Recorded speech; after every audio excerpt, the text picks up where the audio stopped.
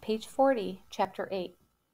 George ran as fast as he could down the hall. He heard shouting behind him, but he didn't stop until he was back on B deck, safe again in first class.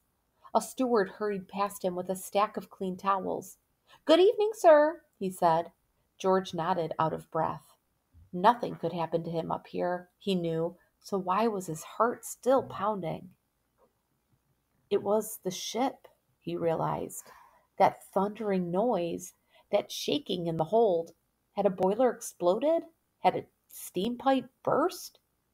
An eerie silence surrounded him, and George's heart skipped a beat as he realized that the engines had been turned off. The quiet rumbling had stopped. Just outside, George heard people talking loudly. Did they know what was happening? George went out onto the deck and walked over to the small crowd of men. Most were still dressed in their dinner tuxedos and puffing on cigars. They were standing at the rail, pointing and laughing at something happening on the well deck, one level below. What was so funny? George squeezed between two men and looked over the rail. At first, he was sure his eyes were playing tricks. It looked like the well deck had been through a winter storm. It was covered with ice and slush. A bunch of young men in tattered coats and hats were pelting each other with balls of ice, roaring with laughter like kids having a snowball fight. "What's happened?" asked a man who'd walked up behind George. "The ship nudged an iceberg," said an old man with a bushy mustache. He didn't sound worried. "An iceberg? Is that why they've stopped the engines?" said the new man. "Because of some ice on the deck?" "Just being cautious, it seems, following regulations," said the older fellow. "I spoke to one of the officers. He assured me we'll be underway any moment. Hey there," he yelled down to the young men below. "Toss some of that ice up here." One of the gang picked up a piece of ice the size of a baseball. He threw it, but the man with the bushy mustache missed. George reached out and made a clean catch with one hand. The crowd cheered. George held up the ice and smiled. Then he held it out to the man. "Keep it, son," he said. "There's plenty for everyone." The piece of ice was heavier than George had expected. He sniffed it and wrinkled his nose. It smelled like old sardines.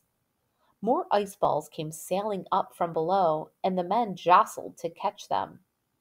Their laughter and cheers rose up around George, and the fear he'd felt in the baggage hold faded away.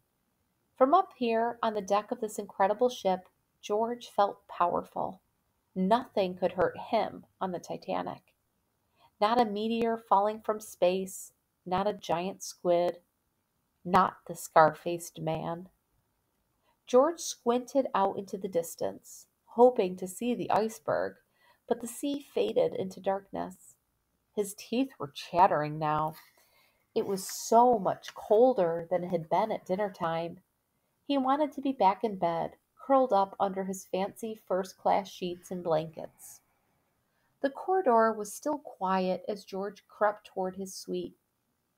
As he was letting himself in, he stepped on something that made a crunching sound under his boot. At first, George thought it was ice or a piece of glass. But when he picked up his heel, he saw that the carpet was covered with yellow crystals. George smiled. It was just one of Phoebe's lemon drops. George let himself in, easing the door shut. Phoebe's bed curtains were closed. The light under Aunt Daisy's door was off. George quickly changed into his pajamas and climbed into bed. Yes, he was safe, he told himself. He tried to go to sleep, but as the minutes ticked by, his mind got restless. It hit him that his knife was gone forever, and the total silence of the ship seemed to press down on him. Why hadn't the engines started up again? He lay wide awake, listening and wondering. It was almost a relief when he heard someone knocking on their door.